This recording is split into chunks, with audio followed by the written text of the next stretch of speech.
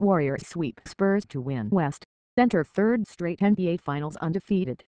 After losing Saturday to fall into a 0-2-3 hole in the 2017 Western Conference Finals, Manu Ginobili offered a simple and plain assessment of what his San Antonio Spurs needed to be able to extend their season by taking the game off the full-strength and rampaging Golden State Warriors. The fact is that it is just too tough. We are missing Kawhi's offense and defense in this series. And of course Tony, Ginobili said. For us to win, we have to play at a 10 level, and they have to play at a 7.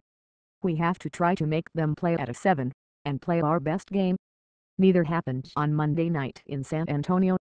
Stephen Curry and Kevin Durant slice and dice the San Antonio defense, missing its premier perimeter stopper.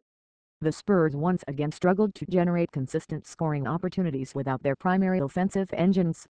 The Warriors took control of Game 4 early and never let go, shrugging off the last best shot of a determined but outgunned Spurs team and cruising to a 129-115 closeout win.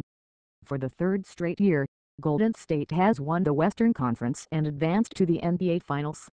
Curry led all scorers with 36 points on 14 for 24 shooting to go with 6 assists and 5 rebounds in the win, continuing the brilliant postseason run that has somewhat quietly seen him incinerate defenses like the unanimous NBA Most Valuable Player he was a season ago. Durant was a picture of efficiency, pouring in 29 points on 10 for 13 shooting while pulling down 11 rebounds, dishing 4 assists and delivering one hell of a highlight reel block on Spurs rookie DeJounte Murray.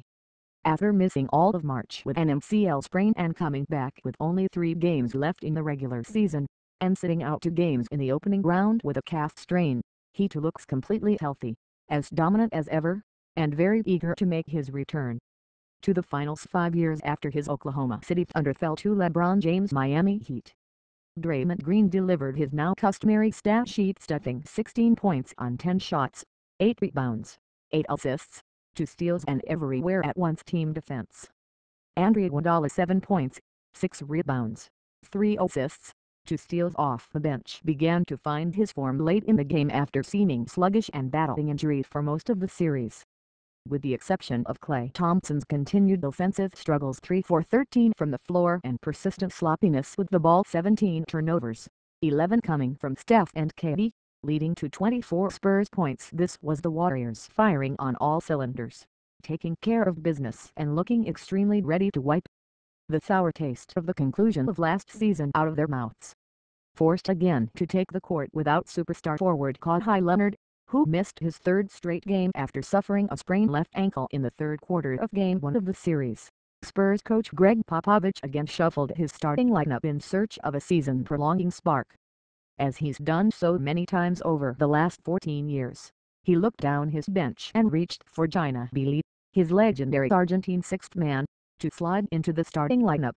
In his first start in more than 3 years, the future Hall of Famer gave everything he had, finishing with 15 points on 6 for 12 shooting with 7 assists and 3 steals in 32 minutes of work before subbing out with just under 2.5 minutes left in the 4th to a standing ovation from the adoring crowd at AT&T Center.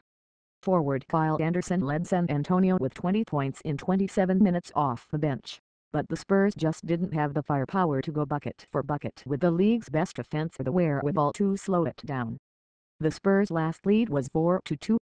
They trailed by double figures for the bulk of the final 3 quarters, and when they made their last big push, cutting the Warriors' lead to 10 points on a jumper by little-used guard Bryn Forbes that made it 85-75 with 2:49 left in the 3rd quarter, Golden State responded with a casual string of buckets, a Durant jumper, a Draymond 3, a Steph 3, and a Curry drive for a pair of free throws, that pushed the lead back to 20 less than 2 minutes later. LaMarcus Aldridge capped a disappointing series with 8 points on 4 for 11 shooting. Patty Mills, of whom much was asked after Parker suffered his season-ending quad injury, again struggled to shake loose of the defense of Thompson, scoring 14 points on 4 for 13 shooting. Jonathan Simmons, a revelation earlier in the series who likely made himself a ton of money in restricted free agency with his play in place of the injured Leonard, added 13 points on 5 for 15 shooting. In wrapping up their 3rd straight sweep of this playoff run, the Warriors improved to 12-0, topping the 1989 and 2001 Los Angeles Lakers for the longest winning streak to open a single postseason.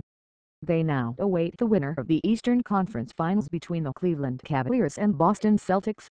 Cleveland, the team the Warriors beat to win the 2015 NBA championship and to whom Golden State lost the 2016 title, and the opponent everyone in the NBA watching world has expected to see standing across the ring from the Dubs come June, leads that series 2-1. They'll be waiting a while. Game 1 of the finals won't happen until June 1st.